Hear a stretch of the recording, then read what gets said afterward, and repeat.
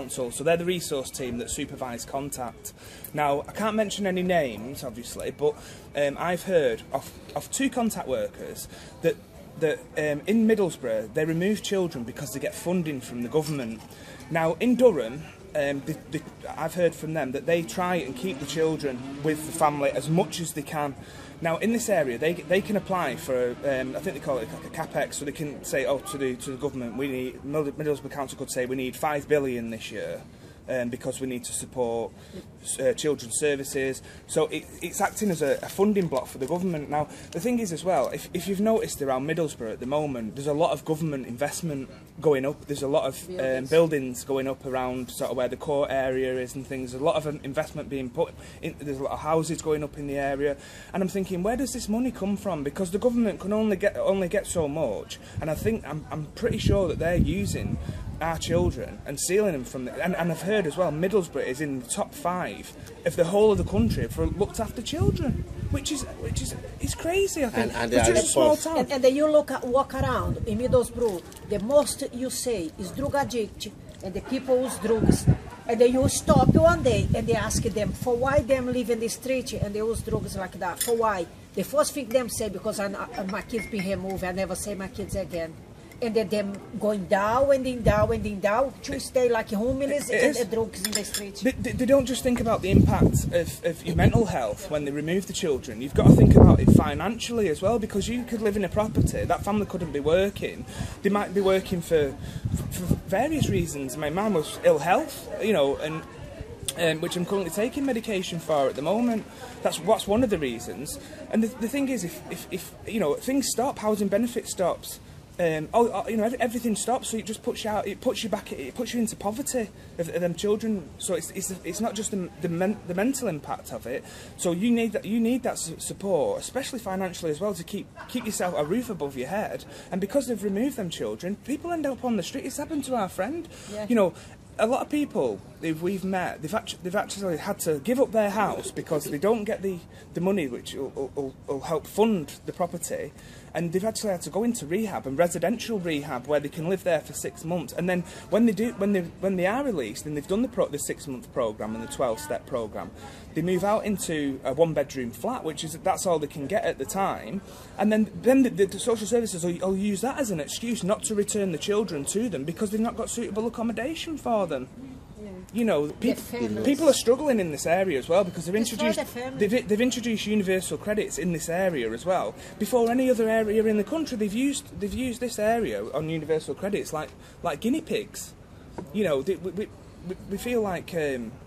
You know, so you've got the impact of going on to universal credits, you know, and then there's, you know, like I mentioned before, having a criminal record, not having a driving licence. I've tried everything in my power. I'm an engineer, you know. I've gone from earning a lot of money, you know, in a high paid job through one stupid mistake, which I accept is you know, it's my fault, you know. I put myself in that situation. But it's just another barrier for me now, so I can't, you know, I can't, because I need to be mobile to do my engineering job. I used to work at Nissan, I've worked at Savic, I've worked, you know, and I need to be there, and I can't do. So I'm in such a situation now where I've worked all my life since I was 16 years of age. You know, I'm nearly 40 now, and it's just only these last 2 years now where I've really fell on hard times. I've never, you know, this has been the worst time of my life, and for my wife as well. And there's no support there. My health issues, I know well me at all. I in risk to have stroke anytime. My medication go highest now. All the time it go more, and I start menopause as well. And if I have my last child, I've been intensive care for 2 months. I nearly die for having this child. Like them say, them have any problem with their apparatus, nothing. And how many times we explain it to them, we say this to them, them don't care. The last social service look like we never told her. All the time yeah. Every time we tell her about it. There's a massive communication breakdown as well. We found between social services, the resource team. You know, I mean, typical example today, the social workers gave us the 6th of August for the LAC review date. So it's only just because of my trust issues that I've actually gone into the office myself and asked And if we'd have missed that appointment, we don't get no chance. God, we won't get any more chances. You know, that'd be it. So the thing is, we've actually been in and found out that it's actually 4 days before we thought it was. She said it was she said it was at 11:30 on the 6th of August. How often did you see the children? We see them once a month. So when there was on an interim care order, we had to see them 3 times a week. So after the final order was granted, they wanted us to see the children 4 times a year. So it'd be once every 3 months, and only because our barrister did fight a little bit for us, we managed to get to see the children once a month. So we get 2 hours contact for once a month, and it's contact in the community. So we take them to the park, or we'll take them for something to eat. But you know, sometimes what they'll do, they'll book a dentist appointment. They'll want me to book a dentist appointment for them. So that 2 hours of that month, it's happened before, where I'm supposed to be spending quality time with my children, and we're sat in a dentist waiting room waiting for them to get seen. Now I can understand, you know, I am their parent, and it is my responsibility to look at their health issues. But when you don't get that much time with them, and you only see them once a month for 2 hours, I don't think it's fair at all.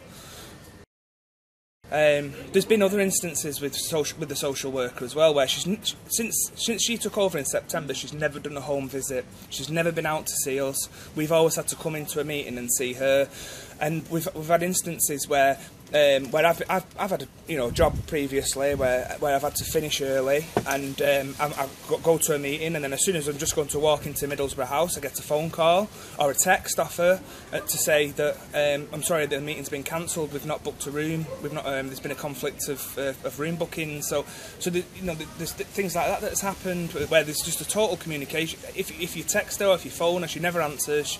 And I feel bad. If I've not had to do it yet, is where I have to go and speak to her manager. What we was told by the independent reviewing officer, if we have any issues with the social worker, this was at the last meeting in February, is that we should go to the IRO direct. She said to us, and we've been a couple of times to see her because there's been issues which have been documented. Now I've wrote a lot of things down that are up for discussion. Of where social services have failed us over the past 12 months. Another thing as well, I think is very wrong. Everyone's we have is only young girls. No one have a child. No one have any experience in life. Yeah. No one don't know where is the painful for one mother, for one father have one child, grow up your child, them don't have any experience. Now they finish college and they go mess up in the people's life. The social worker that actually removed the children was 22 years of age. She was straight out of college. It was her first job. Then we received another one, which was sort of 3 months before the final hearing last year, who was 19 years of age, straight out of college. Then after the final hearing, we received a girl who was 20 years of age, straight out of college. It was a first case to get, and I think as a case such as serious and as complex as ours, that we should have someone who's got a bit more experience. Now we've been allocated a new social worker now. She was allocated 2 weeks ago to us, and we've not received any word from her or any communication to say, it'd be nice to introduce myself. All I know is a name, and that's it. And like I say, they say that they work to support and help families, but it's not. They're only safeguarding my children. I can understand that. They focus on my children, but what do we do? We're part of our children's life, and obviously it's going to be it is very upsetting for them. Every single contact we have the crying in the car before they leave us, and we have the youngest one is only 6 years of age, and he's absolutely crying, saying, "Mum, I want to go with you. I want to go," and he won't let you go, will he? He won't let you go. Another thing as well. I think that has broken my heart so much. The younger one, the social service, the last one we be in the car, for she look, we lose, and she look at her face and they giggle and they laugh at her face. Yeah, that happened at the car. And I say her a couple of months ago in the Primark, and she with 2 other colleagues, and she look at me and they say, look her over there, look at her over there. And they stay laughing. They're pointing and laughing, point on me, and they follow me in the Primark. Where I go, them behind me, watch me, where I go, where I do it. I get very uncomfortable. I found the Andrew. I said, Andrew, come on, get out for here, get out for here, leave what you're gonna buy. I want to get out here. Look at them following us, and then he look at them behind us, watch us, and giggling on our face. Because they're just young girls, young girls straight out. But they are no more the social worker now, right? No, but they still work social service. No, I said to Lauren I wanted to raise an official complaint through her about Amber, and we heard nothing about it. No. I told her about it. And did you raise a complaint? No, we didn't. Well, I did. I made the current social worker aware of what happened that day in Primark, and she just said I'll take it on board, you know, and I'll report to whoever. But that was the last we heard of it. And grandma every weekend. That's what I need to say. Did they consider your family, friends at all? No, they wouldn't consider it. They wouldn't consider it because, like I say, my family's in Manchester, so our whole life revolved around the children. It was just like it totally ripped the heart out of us when they was removed. What should have happened really then was they should have continued with supporting us and maybe said to me, go and get some help for your alcohol and go and get some help for your alcohol issues. Leave the children in our care, but we had to show that we was getting some help, not just remove the children and then you can get help, because like I say, it just made the situation 100 times worse for us, you know. It just exacerbated everything, and like I say, it's supposed to be. It should have been like family. They shouldn't be called children's support. Is it children's services? Isn't it now? I think they call it children's support services. It should be family support services, because they have adult support services, which we never had any. And children's support services. You know, why differentiate between the two? You know, I mean, I go to Manchester and I see so many families, you know, that are absolutely, you know, I wouldn't let my children stay with them. And I'm thinking, why are children's services not getting involved with people in Manchester? It's such a big city. I've got loads of friends there. I've got loads of family there, and you just, I mean, where my mum lives on that estate alone, it's just absolutely horrendous on there. It's, you know. You just wouldn't believe the things you see. You know, children running around with the nappies on, and with no clothes on, and they're all smoking drugs and drinking all day, and they don't have any. You don't see any intervention or hear of any stories like that. But then you move to Middlesbrough, probably about 2 weeks. Next thing you know, they're on our back. It was just crazy. It was just totally set us up to fail, didn't it? Yeah. And you know, myself. You know, I went to prison. I served my time. You know, and look like you live in purgatory forever. Yeah. Like if the people commit a crime, you go in prison, you pay your time, you'll be released. I've done my probation as well. Because even afterwards, after I was released, that wasn't the end of it. I had to go access alcohol support services, and I also had to attend a probation officer every single week. And you know, and that all gets on top of you as well. But that's all finished now. It's all done with, you know, and everything. We're in such a better place now. But like I say, it's not being recognised. I mean, before, I understand, when the children were removed, we was drinking for the wrong reasons, because we was drinking to numb the pain of losing our children. Now, what we did, we sought help for that, and we realised that you can either go two ways. You can either reduce your drinking down into moderation and drink to be happy and have a nice time, or totally stop drinking. Now, we was told by social services that we had to totally stop drinking, so we had to get totally abstinent from alcohol. So we've done that. We've done as that. We've done as are told. But the thing is, what it was. What we found with the judge ruling. She was a female judge, and she was one of the top judges there. She's the wife of the highest class judge at Teesside Crown Court. Now, the judge that ruled, like I say, we was offered no defence by our barrister. It was basically our barristers went into a room with Middlesbrough Council's barrister, discussed everything, and then decided what was going to happen, and then they sort of sat us down and said, right, this is happening. And then it was like they listened to the judge listened to the Middlesbrough Council's barrister's case and her arguments with regards to it, and we was told that we couldn't oppose it. We just had no defence whatsoever. So the judge basically just turned around to us, and she just spoke to us direct and said, we're going to give you contact once a month. If you don't attend these contacts, the contact will be reduced even further.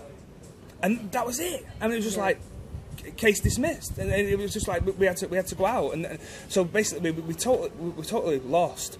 Now the situation that we was in last September, it wasn't the greatest, because we didn't have an argument to put forward, because we'd failed the hair and we didn't fail the blood, but we failed the hair test, and we failed having that ankle thing on, which just. It was just a reminder every time you saw it, you know. We thought I actually, I forgot to say this as well. In February for the last meeting. Yeah, at the last meeting in February, because we didn't.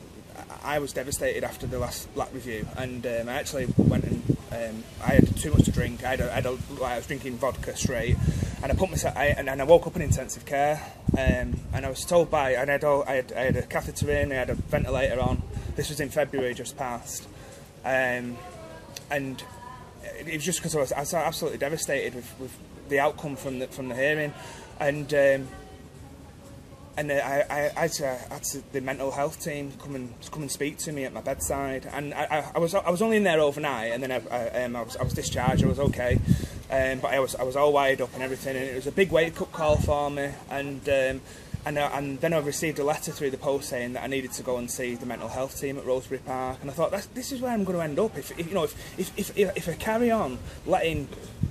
You know, so from that day, I stopped. You know, and I went straight to the Live Well Centre, and I got the support from them.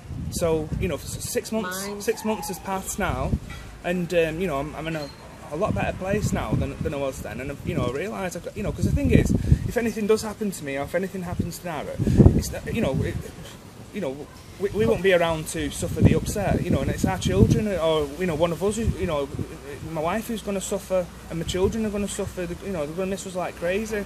So you know, it does make you realise, and it just, you know, you have to have sort of a life-changing experience to sort of realise that.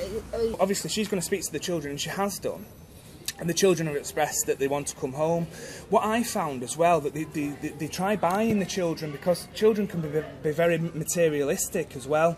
So I know that my eldest child receives £40 a week in spends. Now he puts £20 in a savings account, and he has £20 that he can either save or spend. Now my other children, because they're not teenagers yet, they receive £20, so £10 goes in a savings account, and they receive £10, so what they can do is save or spend. Now the foster carers do live in a beautiful house. You know, we couldn't offer our children what they've got at the current foster carers, you know, apart from our love. You know, and they've kitted my eldest's bedroom out in Lego. You know, they've put shelves up for him, and they've done a new bedroom. They've done a full new bedroom each for them. You know, they live in a big 5-bedroomed house, and they're all together. But the children are of the understanding now that they're not staying in that house now, that they are going to be moving to a new foster carers, and we don't know. We've not been informed. Now there was a meeting held last week, and it was to do with introductions about moving them. And what I'm worried about is what they're going to say in this next meeting, this next lap review is, oh well, we've just moved the children into the new foster carers house. We don't want to go disrupting them by moving them back to, you know, to you. They need to settle there first before they can come to us. They wanted us to split up and get a divorce as well, because she'd have. This is what our solicitor said. He said, you need to split up with Andrew, get a divorce, and then you've got more chance of getting the children returned back to the mother. Who said that? Not with me. My solicitor. Solicitor said.